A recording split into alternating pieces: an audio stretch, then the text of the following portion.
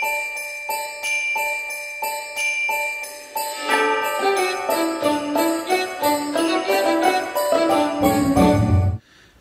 everyone, this is Son of Laughter, God's special promise to Abraham from Genesis 12 to 21. Years passed and things didn't get any better. People were still just as cruel and mean to one another. They still got sick and died. God's world was still full of tears. It was never meant to be like this. But God was getting ready to do something about it. He was going to make all the wrong things right, and he was going to do it through a family. Abraham, God said, how many stars are there? God was about to tell his friend a wonderful secret. Let me see, Abraham said, rolling up his sleeves.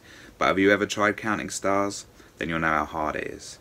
993, 994, 997.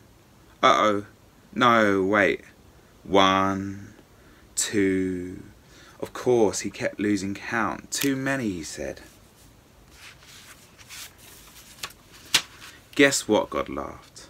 I will give you so many children and grandchildren and great-grandchildren. You won't be able to count them either. Abraham couldn't help giggling at such a wonderful idea, but he stopped himself. How could he have a family? Don't be silly, he didn't even have any children, let alone grandchildren. He wiped away a tear. Anyway, it was far too late for him to start having babies at his age. He was 99 years old. What could God mean? Abraham, God said, believe me. And then God told Abraham his secret rescue plan. Abraham, I will make your family very big, God promised, until one day your family will come to number more than even all the stars in the sky. Abraham looked up at the dark night sky thick with stars. You will be my special family, my people, and through you everyone on earth will be blessed. It was an incredible promise. God was going to rescue the whole world through Abraham's family. One of his great-great-great-grandchildren would be the child, the promised one, the rescuer. But it's too wonderful, Abraham said. How can it be true? Is anything too good to be true, God asked. Is anything too wonderful for me? So Abraham trusted what God said more than what his eyes could see, and he believed. Now Abraham's wife Sarah heard God's promise. She just laughed to herself. But it wasn't a happy laugh. It had tears in it. She had always wanted a baby.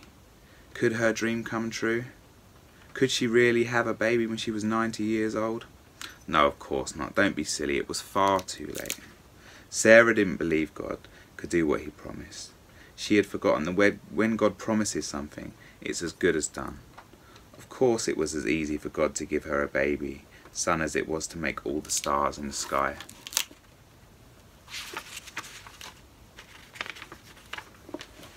Sure enough, 9 months later, just as God had promised, Sarah gave birth to a baby boy. They named him Isaac, which means son of laughter.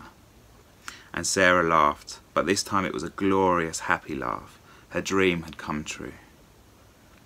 God would do as he promised. He would always look after Abraham's family, his special people.